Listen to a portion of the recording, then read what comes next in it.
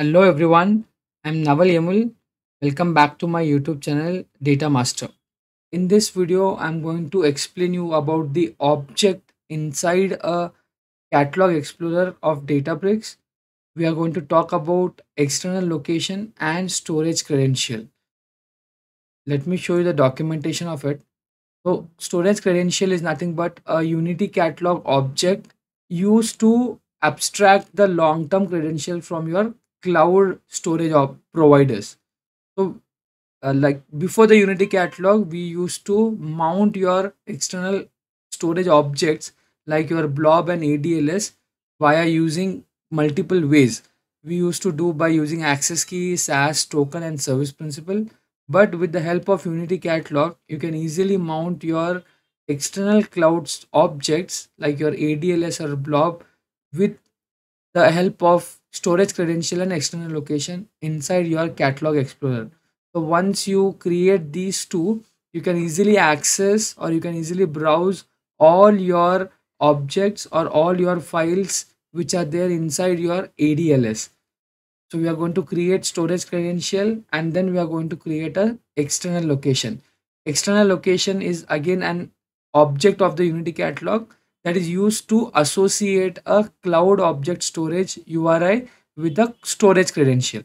So in simple words, it's just like a mount point. So we used to pass a access key or we used to create an app using a service like with a service principal, and then we used to pass all our keys using an Azure Key Vault, and then use an Azure Databricks secret scopes, and we used to store all the keys there. But it's a very long process. But now we can shorten it by using this two objects inside an Unity catalog that is called external location and storage credential. So let me show you hands-on how to create a storage credential and how you can access all your objects or all your data in your Databricks via using these two things. So first thing, I need to create a storage credential. So let me click on storage credential and then click on this create a credential. So I'll choose a credential type as Azure managed identity. You have two options here. Let me choose manage identity. Then it's asking me for the storage credential name. So you can give any storage credential name. So in my case, I'll write data master Databricks. Okay, bricks. And now it's asking for the access connector ID. So we have to create this access connector ID from your Azure account. So I have already opened my Azure account here, portal.azure.com, and you can just check for the access connector for the Azure Databricks. You can type it here, or I have recently opened this. I'll just click on it, and already created one. I mean, I have not created it. The moment when I was creating an Azure Databricks, by default, the access connector is created. A default storage account is also created, but that is for all uh, Databricks account. That is for all managing your metadata. But if you have an external storage account and if you want to make a connection, then we need to use storage credential. For storage credential, we need this access connector. So let me just click on this, create, and just give a name. So in my case, the subscription is pay as you go model, and I would just take a resource group as data master, and the name I'm going to give here is uh, for example data master access. Okay, access. Let me just click on next. Tags, I'll just leave it. Yes, I'll just keep a manage identity as enabled, and then click on review plus create. So it's going to take few minutes to review, and once the review is done, we'll just click on create. So we need to do we need to take this access connector and then put it in the storage credential, and also you have to give an access to this access connector. So you need to remember the name of this access connector.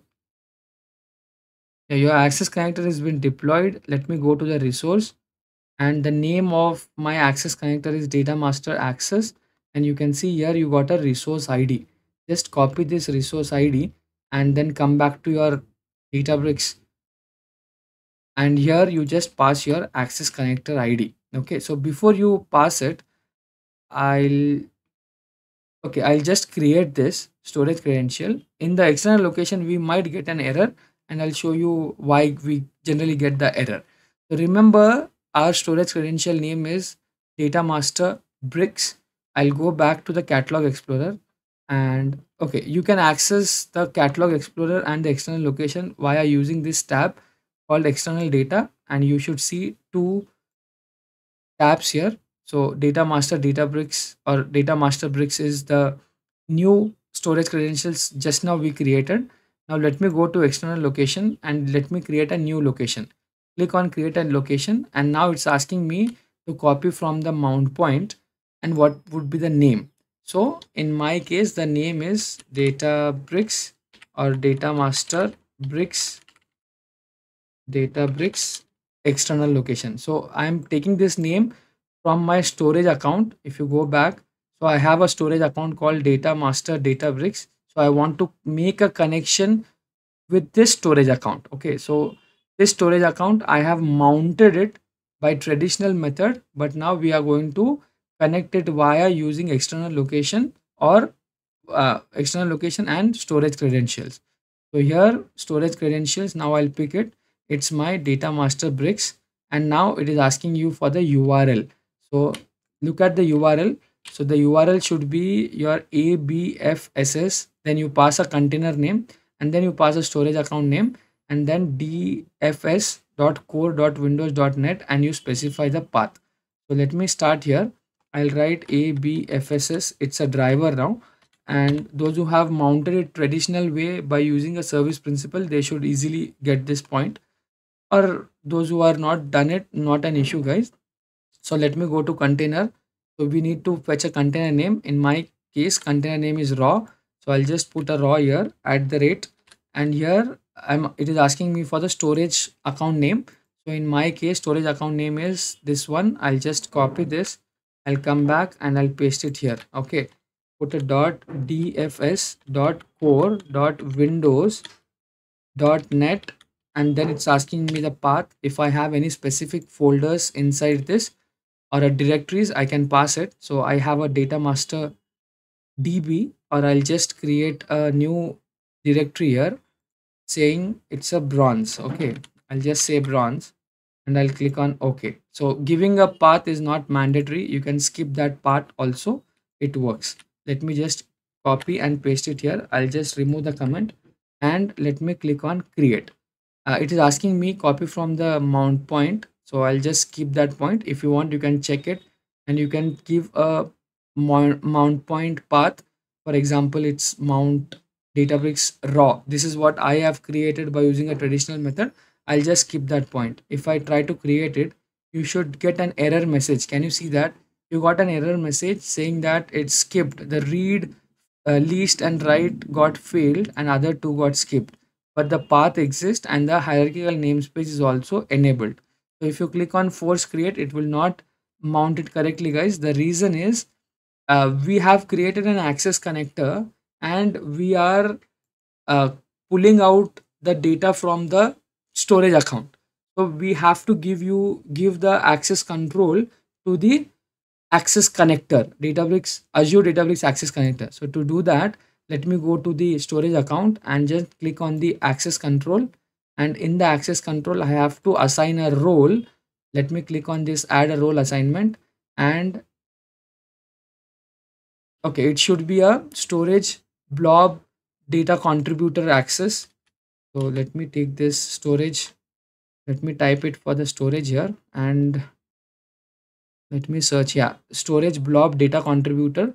Let me just select this, go for the next, and it's asking you for the members. Select the members, and in my case, if you remember, that is Data Master Access was one of our, yeah, this is our access connector. So you have to give the access for this. Let me click on next and go for the next step. Yeah, conditions, I'll go for the next step, and I'll just click on review plus assign. I'll just wait for a moment. Yeah, I think the role has added it. Let me go back, and now I'll just copy this, guys. I'll just copy this, and I'll try to keep it in somewhere here, because I have to cancel this and I have to recreate it again. Okay, let me click on create an external location. I'll paste the URL which I have copied it few minutes back.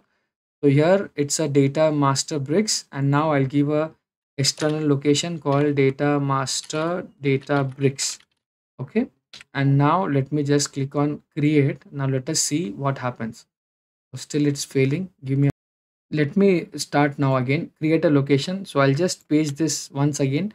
I'll just write a name, data master Databricks is my storage account name. It can be anything.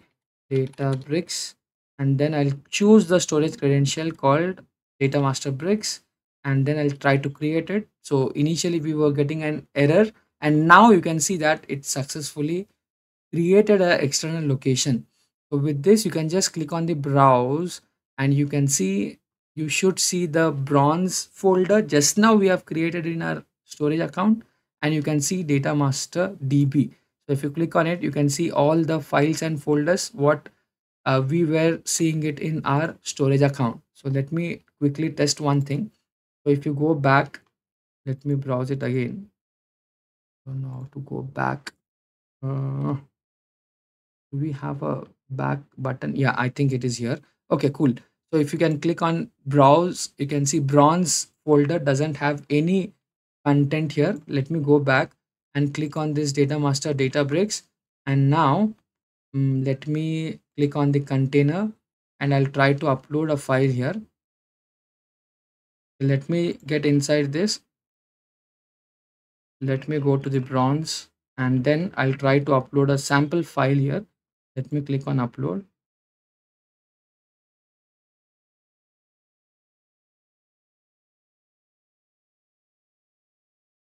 Give me a moment, guys.